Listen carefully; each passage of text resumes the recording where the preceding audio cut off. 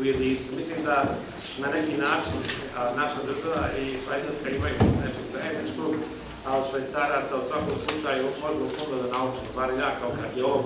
Znam da smo mnoge pomake u kardiologiji, pravo imali smo ovdje vrhunske goste, kao što je profesor Ulis Ziglar, jedan od vodećih kardiologa švajcarskih koji su bili gosti, a nikad nisu bili, na primjer, u Zagrebu, u Beogradu, u Sarajevu, u Ljubljani, a bili su u Banja Luci.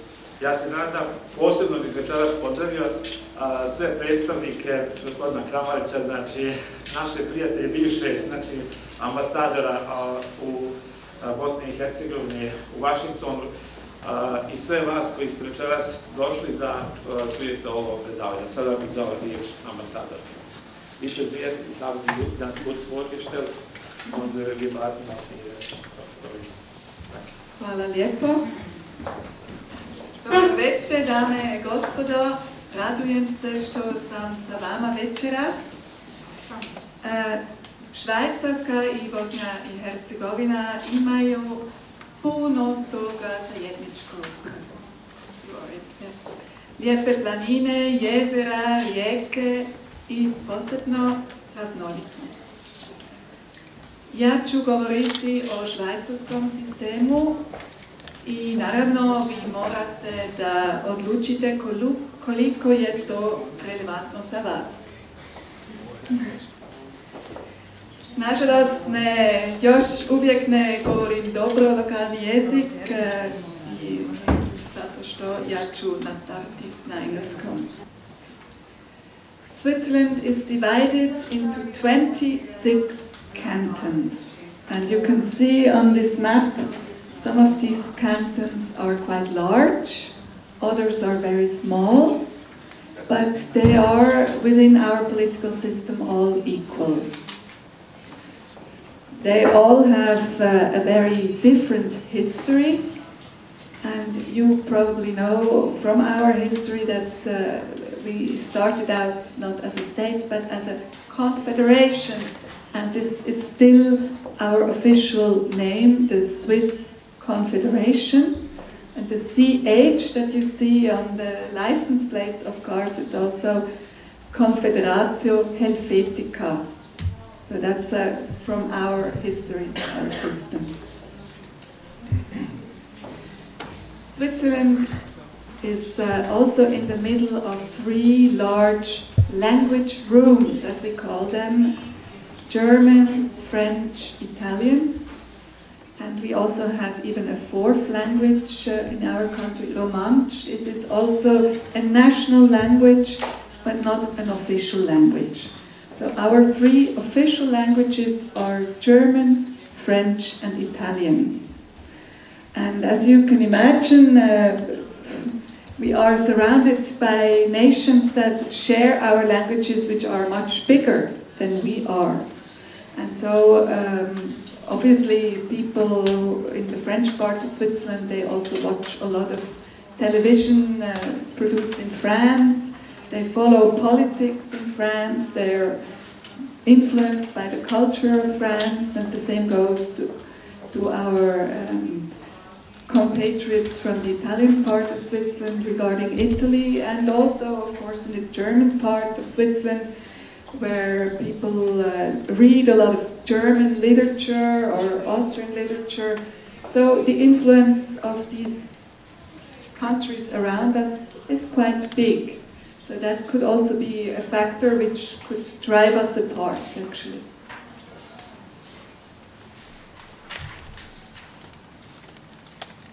We have 2 big religious denominations, but also some smaller ones. Little less than, about 40% of the Swiss people are Roman Catholics, 26% are Protestants. We also had in our history some religious wars, actually. Fortunately, they never lasted longer than a few weeks, but it took some time to kind of find a system that works for everybody. And still, these 2 religious denominations are the officially recognized churches in Switzerland. So that means that, for example, the state levies taxes that go to these two churches, but of course everybody else is free to live according to their religious belief, and we have the freedom of religion also in our constitution. And nowadays the big challenge of our societies is of course also how to live together with our Muslim population. There are more and more, mainly also because of immigration. We have, I will talk to this about a bit more in detail afterwards, but we have a lot of people from Kosovo who have moved to Switzerland, also of course from Bosnia and Herzegovina, and also from other parts of the world. And they have lived in our country for a number of years, and they also have demands, like for example they would like their religion also to be officially recognized. So this is now a debate that is led in Switzerland. This is a cantonal competence, so cantons have to decide on these questions. But it is a question, and I don't know whether you've read the news a couple of years ago. We had to vote on a popular initiative about forbidding the construction of minarets. And this was, of course, widely debated, and it was something the whole world has followed. And eventually Swiss people voted yes to that initiative, even though, so now we have in our constitution that it is forbidden to construct minarets in our country. And it is a bit strange that we even had to debate about such a question, because there are actually not many minarets in Switzerland. There are, of course, quite a few religious communities, but most of them have not constructed minarets to their mosques. So it was a rather artificial debate. And we have again a debate about prohibiting burqas, the wearing of burqas. Again, I have actually never seen a person walking around in a burqa in Switzerland. There may be a few tourists, but it is a rather artificial debate used by some political parties, some populist political parties who just want to make election campaigns. But I just wanted to show you that this is also a continuous debate, a political debate, and I mean, we are a free society, so of course it's natural that we have such political debates. About 1/5 of the population living in Switzerland. We have about 8 million inhabitants on a surface about the same size as Bosnia and Herzegovina, so you can imagine it is a bit more crowded than here. And about 1/5 of the population are foreigners. The biggest nation, or the biggest group, is still from Italy. We had a lot of foreign workers coming from Italy for a long time. Now more and more Germans are moving to Switzerland. And of course we also have quite a large community from Bosnia and Herzegovina. There are about 60,000 people of Bosnian and Herzegovinian origin living in Switzerland, but not all of them are included in this percentage, because I would say about half of them have the Swiss passport. About half of them have become Swiss people. And they are, I would say, really, all of them quite well integrated. Fortunately, and I think that is also something that is promoted by our political system, we don't have ghettos like some other countries have. And I think that also promotes social peace in our country, fortunately. And I hope, of course, that it will stay this way. We also have power sharing on the, I would say, horizontal political level. Our state government consists of 7 ministers, and each of these ministers takes turn for 1 year. He or she is, in addition to the ministerial functions, also the president of the Swiss Confederation. So he or she, this year it is a she, President Doris Leuthard. She is also our Minister for Infrastructure, Environment and Communication. She is also the President, and she represents Switzerland this year on the top international level. But she is also managing the government sessions. She prepares the sessions, and she leads the discussion of the government session. So she is basically President and Prime Minister, and also still Minister for Environment, Infrastructure, and Transport and Communications. So it is quite a heavy year for her. And I have worked for her when she was President 5 years ago, and also with another Swiss president a year before. And so I can really say it is quite a heavy task, and it is an interesting system of power sharing, but there are, I would say, from my perspective, also some disadvantages. For example, who knows who is the president of Switzerland? Almost nobody, I would say, and that is also a disadvantage, because nowadays on the top political level, political leaders, they also have personal contacts, and it's very useful if you can just grab your phone and call Angela Merkel or whoever you would like to talk to, and then it is a shame for 1 year you establish a certain network, and then a year later a colleague takes over and has to start more or less from scratch.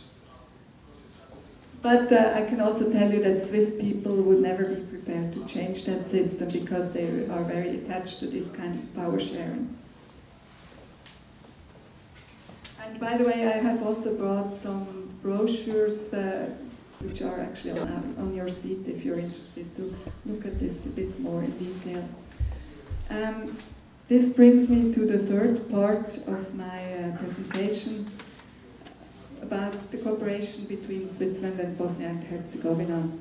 This year we will celebrate the 25th anniversary of our diplomatic relations. Last year we had the 20th anniversary of our cooperation program. Our constitution clearly prescribes that Switzerland should show solidarity with the world, and so our engagement here is mainly based on solidarity with Bosnia and Herzegovina. Of course, after the terrible war that has happened, we have been engaged in humanitarian aid and help to refugees, also to people who wanted to return to their homeland. And this development into a substantial cooperation program with mainly one objective, and mainly based into 3 fields, as we call it. So we are active in the field of local governance and local services. So we work together with many municipalities in Bosnia and Herzegovina, also with Banja Luka, but also with many others all over the whole country. And then we are also actively involved in the field of economy and employment, because we feel that this is a really important sector here, and mainly also how to fight youth unemployment. And we are also really engaged in areas where we feel Switzerland has something to share. Switzerland has to share expertise and know-how, and you probably know that Switzerland is one of the countries with the lowest unemployment rate in Europe, and also one of the lowest youth unemployment rates. And we feel this is because of our system of vocational training. And so we have started to introduce elements of this system also here in Bosnia and Herzegovina. And here in Banja Luka, we work together with the University of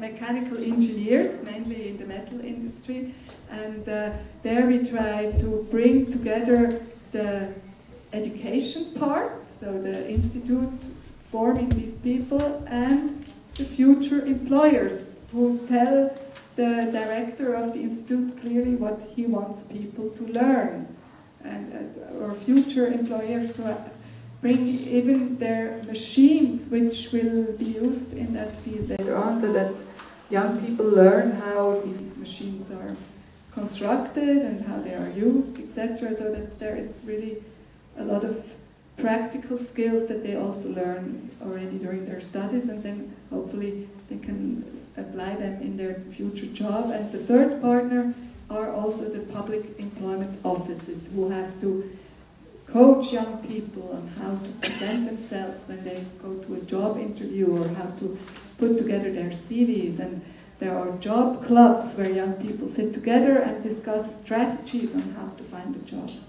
And then the third sector is health. And just this morning I met, by accident actually, a doctor from Switzerland, an oncologist, who is helping to train nurses here in Bosnia and Herzegovina, and he had talks today in Banja Luka, and I think he also mentioned that he will go to Brčko, and yesterday he was in Mostar, where he had some practical training with nurses, and how to kind of, just to show how the system in Switzerland works and what they can use here in Bosnia and Herzegovina. That is one field. Or also, for example, primary care is another field, and mental health is also an important. For example, we have helped the Institute in Sokolac to be established, and so these are some of the factors. And then you can also see that there are also some so-called transversal themes that are applied. And as I mentioned, we are active in the whole country, and there is an interactive map on the internet where you can check, you can write the name of a municipality, and it will show you what we are doing in which municipality, or you can search by fields. For example, doctor, if you're interested in reading what Switzerland is doing in the health sector, here you could type in health or so, and then you would, the information pops up. And these are the principles on which our cooperation is based, and I would like to underline that it is especially important that our engagement is long-term, because you cannot expect any major changes of a system within a year. So these are really long-term programs. And of course, with local partners who tell us what are their needs, what they would like to have, and we try to kind of adapt that and organize tailor-made programs to really help them and to make tangible progress. And so finally, I think that's the main goal, to see happy families who stay in the country, who see a future in this country, and to contribute actively to the future of this country. So, this is the end of my presentation, and I thank you very much for listening.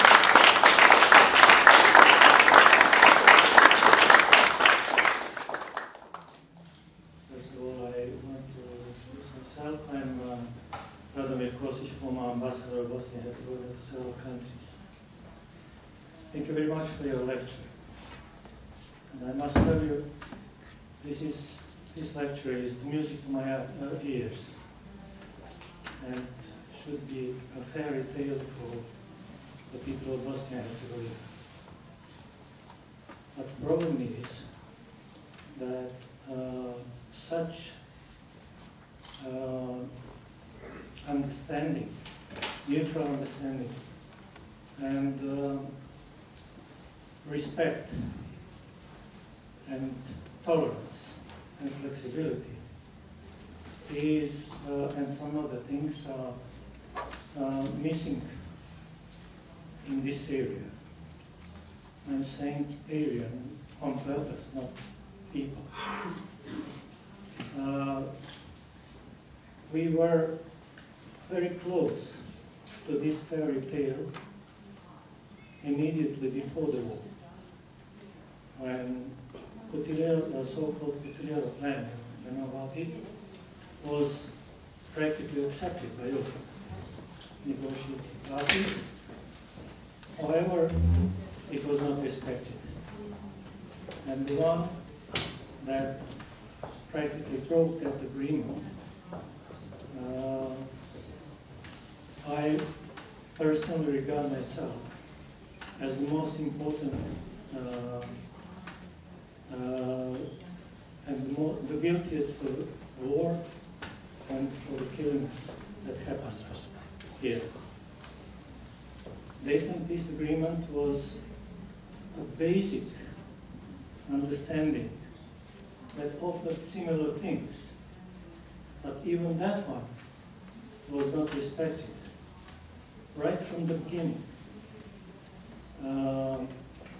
Partly because of the situation here, but also because of, you mentioned, coercive foreign forces. Not only in individual countries, powerful countries, but even with some associations like European Union and others.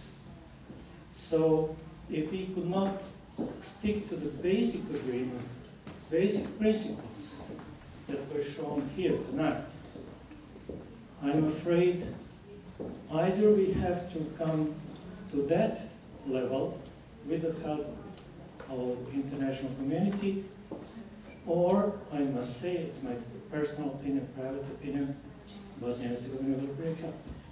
Thank you very much.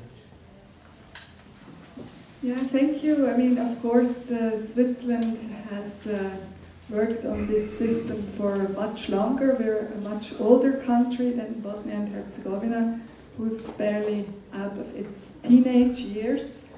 So I can imagine that things like that do not develop overnight. But on the other hand, I think it could take only a few enlightened people who are interested in working with each other and develop their own system, and then maybe there is a chance that it will all work.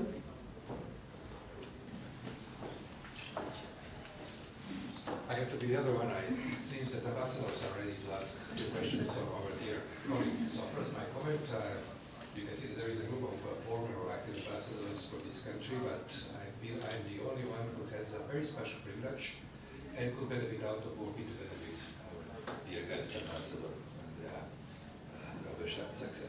So we used to work together sometimes in our careers. I'm very happy to see you, be very welcome in our city. My question would be, even you have already mentioned in your presentation this type of specific relationship between Switzerland and European Union. So you are familiar with the European idea and the idea of European integration here in this country, but we experience many difficulties which are, as I said, mutual, coming from both sides, from the side of the European Union, equally as it comes from Bosnia and Herzegovina. So myself, being committed to this issue, I am always trying to find out a kind of solution, which seems to be that for this country, perhaps a kind of special agreement dealing with full partnership, and let's say special partnership position with the European Union could be actually some kind of even temporary way how to resolve the problem, because we will have to wait for a long time, not only for membership, but for candidacy as well. So your experience could be very valuable. You have that type of experience in communicating economically, socially, culturally, and in many ways with the European Union without being a member state. Can you give us some kind of more observation on this issue? I believe that not only myself, but the audience could be a little bit more curious about it. Thank you very much, Andrea. Thank you for this question, Igor.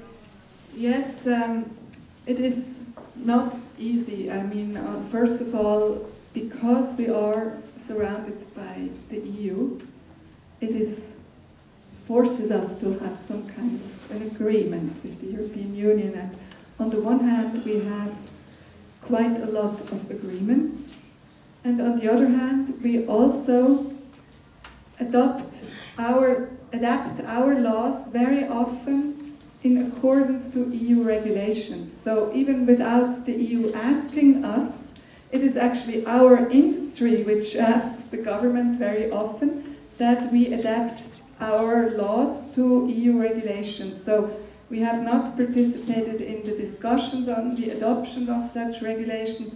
We have nothing to say. We basically just take the EU regulation and put it into autonomously, as we call it, but I mean, not changing much, maybe a few commas we put it into Swiss legislation. And every new law that Switzerland adopts is, before it is put into parliamentary discussion, also examined according to its EU compatibility. So that's one part. The other part are these agreements. And that, again, is on the one hand, it is tailor-made, as we could say. It is the result of heavy negotiations. You have also negotiated with the EU, so you know from experience it is not easy. And the EU is also not very inclined to find special solutions for third countries. I have to say that very clearly. They have forced us to take quite some steps in some very important questions for Switzerland. For example, regarding banking secrecy, which was for a long time a very important basis for us, but we had to take this step. On the other hand, for example, when we negotiated the Schengen agreement, there was a question that Switzerland would have to, of course, we are part of the discussions, but once an agreement is reached at EU level, we have to put this into Swiss law and within a certain amount of time. And I have explained our system a little bit, but I have not explained everything because it's a bit more complicated. And it takes, usually, to adopt a new law in Switzerland, it takes about 2 years. And for the EU negotiators, they could not understand this. They wanted to force us to accept in our agreement that we have to adopt such a law within, I think, 50 days or so. But in our system, this is simply not possible. And so it took a long time, and we had to give them similar presentations about our legal system. And then finally, after, I think, 2 years of negotiations, they finally understood, and they really accepted that anything else would have been a no-go. So on that, maybe a bit more technical question, but for us negotiators, that was a big success that we have managed to extend that time. So on the one hand, it is not easy, it is a very difficult task, and we would have a lot more topics we would like to negotiate with the EU, but there's not a readiness at the moment. So it is, we have come to some tailor-made solutions, and I mean, if there is an interest, we could deepen the exchange on such questions. But on the other hand, it is also quite tough, and we have had to learn that on many questions it was a take it or leave it. So if there are no more questions, I thank you very much for taking the time to come here, and I hope we will see each other again.